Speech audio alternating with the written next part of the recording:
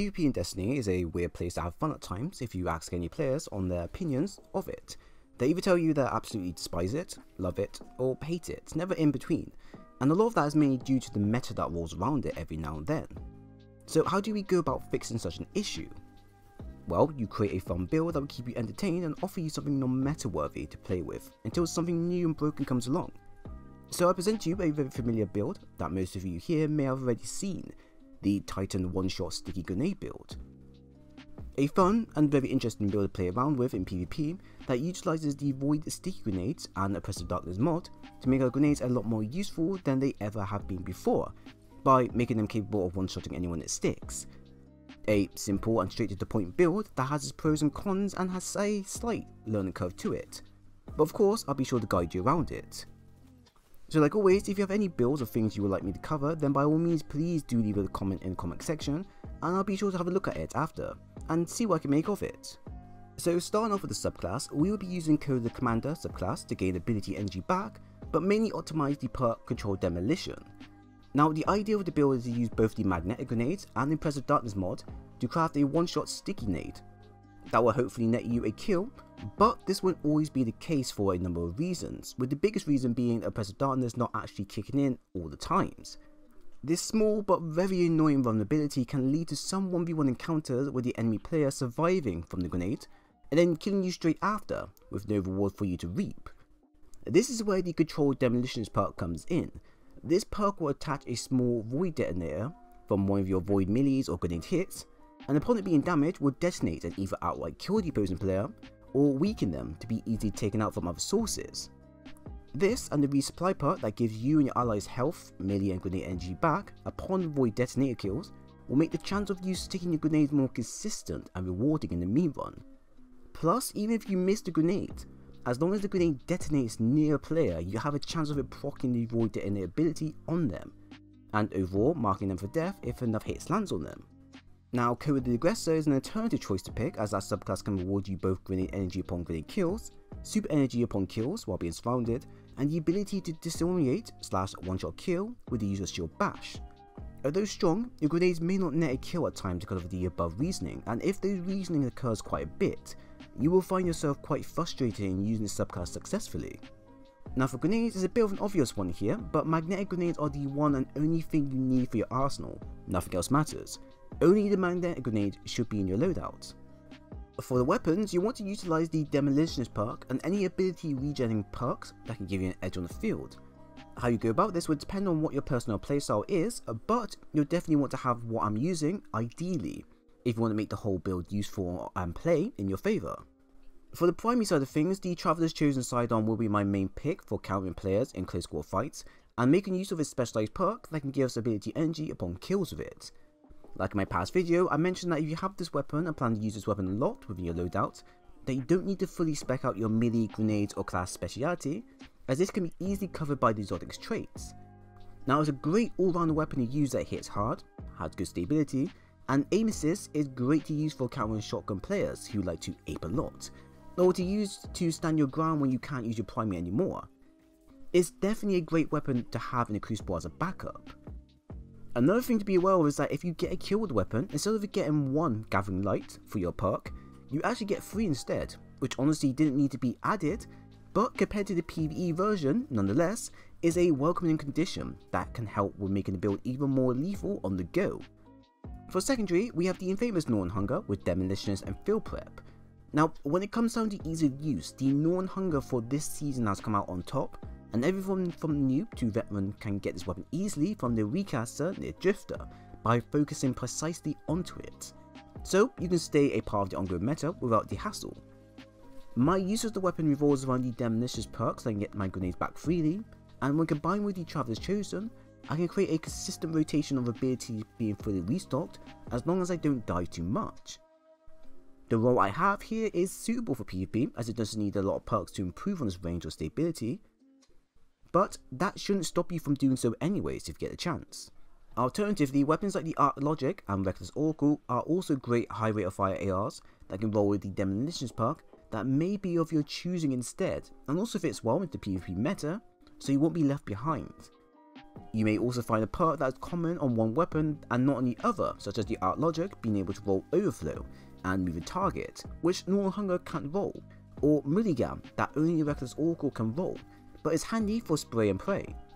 And lastly, heavy, I've gone with the interference grenade launcher with full court, clown cartridge and high explosive ordnance. The role I have isn't suitable for PvP at all, and many of you here will already know that the role is much more suitable for PvE against mini bosses to big bosses. Well, slightly, I guess.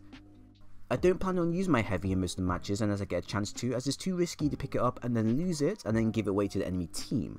If I'm lucky, maybe my teammate will pick it up, but that's 50-50. If you feel comfortable in this area, then pick whatever will net you the most kills, but if you don't care, then don't worry so much about this area. Just make sure you have the primary and secondary as shown here. For stats, I've primarily focused on improving my recovery and discipline stats, as these will be the most active areas in PvP.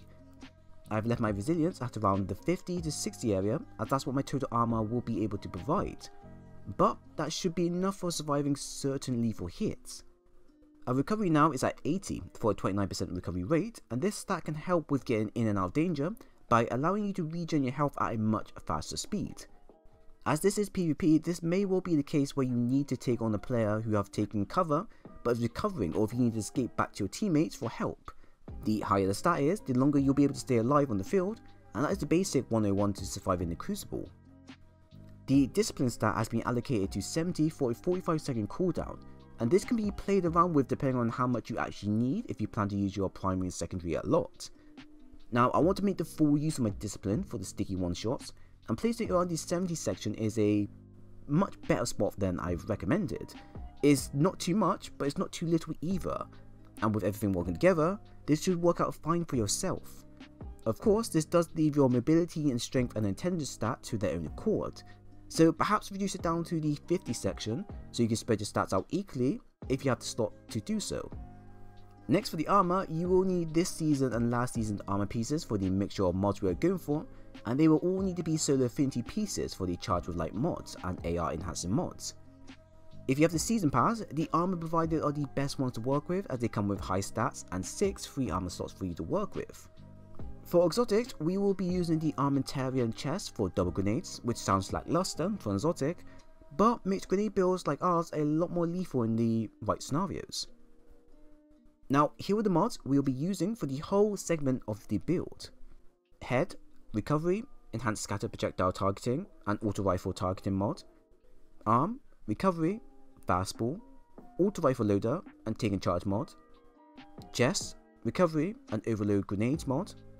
A leg, mobility, auto rifle dexterity and high energy fire mod. Mark, concussive dampener, oppressive darkness and bomber mod. This build is one that many users may have already seen be done since Oppressive Darkness was first introduced, with different variations being shown. It has its pros plus cons with its usage in PvP, but seems to be varying at times depending on the map and players you face, and there's a slight learning curve when it comes down to landing your grenades and getting a definite kill with them, but it's all part of learning the ins and outs of all builds. So for those that aren't familiar with the build focuses heavily on the magnetic void grenades, sticking them, and then getting a one-shot kill with them with the use of the Oppressive Darkness mod. Now, the magnetic grenades on its own won't allow you to net a one-shot kill with it, as the amount of damage you do isn't enough, which is around 75 times 2 per the 2 explosions. The only way to get a sticky kill consistently is to either use the hard or inmost light exotic chest piece for ability buffs, or the Oppressive Darkness mod.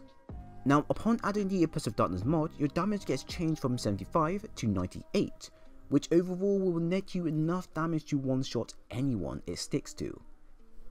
This new damage now will be enough for you to one-shot, but this can only come true if a yellow number 2 sign pops up. If this sign appears, then the Oppressive Darkness mod has activated, and you have a guaranteed kill. If not, then the user will be injured but not killed, depending on how much health they have. Now, of course, as backup, I'm using the Middle Tree Void subclass to attach Void detonators, which will help with doing extra damage to those who are stuck, or those in the surrounding area. And it works a charm considering that a sticky grenade may not always detonate and kill. Now, add in a few mods to aid in your weapon's usage and versatility on the field, and you now have a one-of-a-kind one-shot build to use and mess around with in PvP, specifically the non-competitive PvP. Now don't take this build too serious, as this build won't allow you to pub stomp players each match or make you some kind of PvP god overnight. It's more of a have fun type of build, as you watch your sticky connect and watch everyone panic until it detonates. And the feeling of landing a grenade and seeing the number 2 sign pops up gives off an amazing feel, knowing that their fate has been sealed. But let's talk about the downside of the build, as not a lot of people talk about this area. The magnetic grenades, although strong, has a few issues that can make it vary inconsistently. One being the mobile players who can dodge or slightly move away from it, and the other being the Oppressive Darkness mod not always activating. Now for the mobile players part, this is aimed at everyone, but specifically the hunters who can instantly dodge and make the grenade fall off, which is very annoying at times. The magnetic grenade aim assist only kicks in once it's very close to the player, at least touching the player, and you can see it happen many times.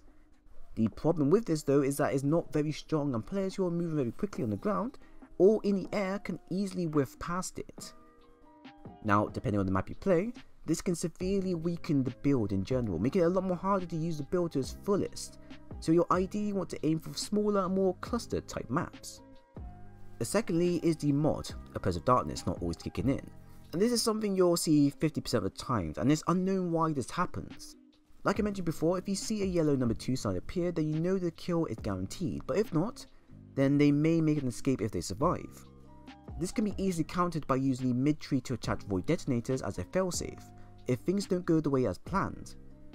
This is the best and safest route you should take if you wish to net more kills consistently. So overall, the build is wonderful to play with if you like to try and challenge yourself by using sticky grenades more, since they are highly underused grenades in game.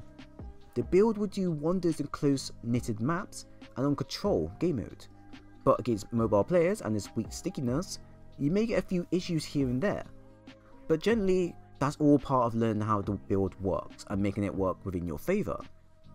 So, if you enjoyed the video, then please leave a like and a sub, and also follow me on Twitter to keep up to date with Destiny content if you do that type of stuff. A link is down below. But once again, thanks for stopping by, and I'll see you all in the next one.